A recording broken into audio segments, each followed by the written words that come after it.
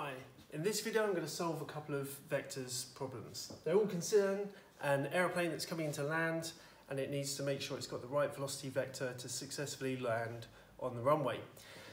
In the first part of the problem we have a crosswind. So the context of the problem, we need to achieve a landing velocity of 62 meters per second along the runway.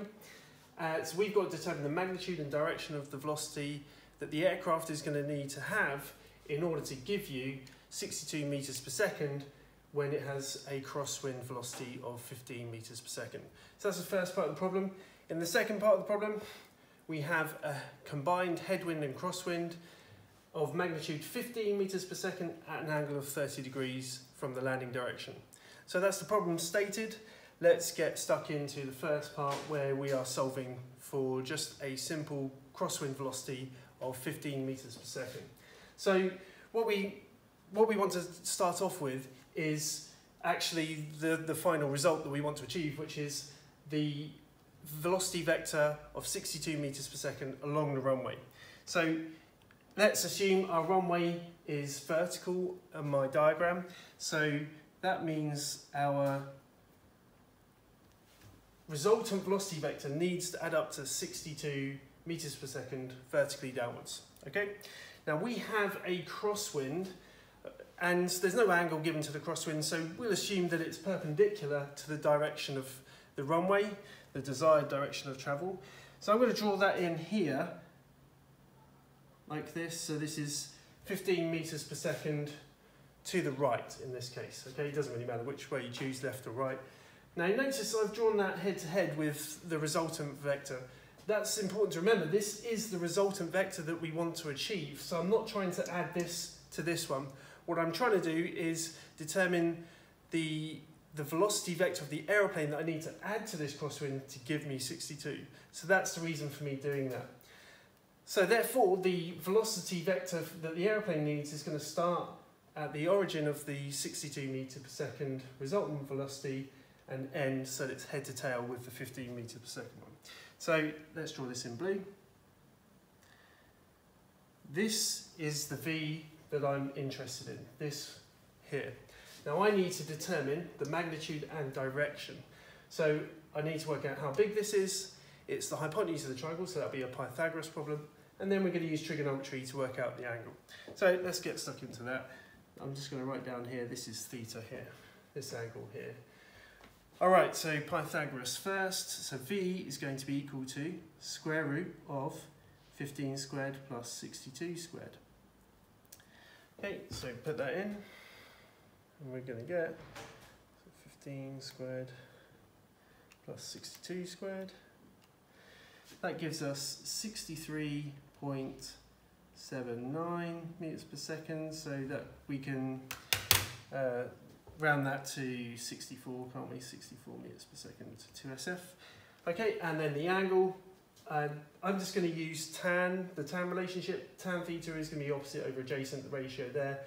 Since those two numbers were given to me, it's probably better than using one that I've calculated. But of course you can do that. You can use the sine relationship or cosine since you know the hypotenuse now. But like I said, I'm going to use the tan relationship. So this is inverse tan of opposite over adjacent, so 15 over 62. Okay, so let's put that into my calculator. 15 divided by 62. And that gives me an angle of 13.60 degrees, so we can round that to 14 degrees. And that's the first problem. So what was interesting about that was that we actually started off with the resultant, and that's the thing that probably would trip up most students, realising that we're starting with the resultant and we need to work out which velocity vector to add to the crosswind.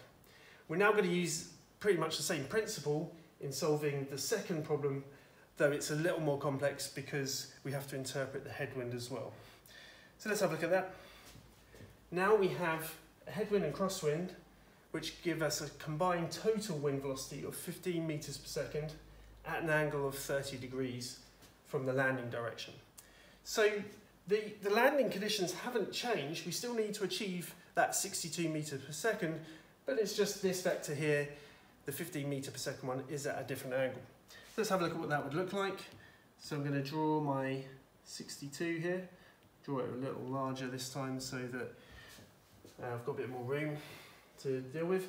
Okay, now we need to draw the crosswind on, so I'll do that in red again. So it's coming at an angle of 30 degrees, so this is the line of action and it's a headwind, right? So the headwind means it's opposing the motion, it's coming towards us. So if it's coming towards us from an angle of 30 degrees, we can draw it like that, okay? So I just continue this with a dotted line, and then that's a bit of a large angle actually, my apologies. Go there. So this is 30 degrees and 15 meters per second. I'll just draw that there. In fact, I'll just move the 30 to the side here, and the 15 can go outside my triangle. There we go. So this is the size, this is the angle there, 30 degrees. Okay, so now we do the same thing as last time. We need a velocity vector starting at the origin of the 62 meter per second vector and going to join head to tail with the 15 meter per second one. This is a bit of a longer one. Well, it's a bit curved, but hey, that's okay. We know it's should be straight between those. So that's our triangle there. And you'll notice this is not a right angle triangle. So, tools that are available to us to solve this problem. Well, we know this angle here, 30, and we know this is a straight line. So this angle here is 150. Let's write that in there. That's a known angle, 150 degrees. The angle we want to know is here. So we're going to write that as theta. And we, of course, want to know the size of the velocity vector. Since we don't have a right angle triangle, but we do know one angle, which is opposite the desired side, and we know two sides, we can use the cosine rule. Cosine rule will give us V, and then we can use the sine rule to determine the unknown angle theta. So that's the method that I'm going to use. There is an alternative method, which is you can take this vector here, you can split it down into two components, a horizontal and a vertical. Since you know that angle and this size, that's possible. You're going to then have a vector going to the right here and one here, and you can use both of those values to turn this into a right angle triangle problem. 62 plus the vertical component of this gives you the full length of that side, and then whatever the horizontal component is. That's an alternative, a little bit more work, not much, but a little bit more. Anyway, I'm going to use cosine rule because we've already done the right angle triangle. So let's have a look at this. Cosine rule tells us that b squared equals, so a squared equals b squared plus c squared, so that's the two sides, 15 squared plus 62 squared, minus 2 times the sides, 15 times 62, times cos of the opposite angle, which we know, 150. Okay, so hopefully we've got that all in there, yeah, just about. I'm just going to drag that a little bit to the right so we can see that a little bit better. Okay, so let's put this into my calculator, and don't forget to square root all of that. So all this bit here, in fact I can just simply copy that and stick that all in there. There you go. So yeah, when you do this, if you do it in 2 steps, don't forget to do the square root at the end. Okay, so I'm going to do that all in one go. 15 squared plus 62 squared minus 2 times 15 times 62 times cos of 150. And that gives me, oops, switch back to pen, equals 75.36 meters per second. So 75 to 2SF. Okay, that's our velocity solved using the cosine rule. Now I'm going to show you how to use the sine rule to determine the unknown angle. So sine rule is a ratio of sine of an angle to its opposite side is equal to the sine of another angle over its opposite side. Okay, so we want to know theta, so sine theta divided by 15 over 15 is going to be equal to the sine of an angle divided by its side. In our triangle, we only know this angle, so we're going to do sine 150 divided by the velocity that we just determined. I'm going to use the 4SF value here. In fact, I've still got it in my calculator, so I can just use the full value that I calculated. So that would be sine 150 over 75.36.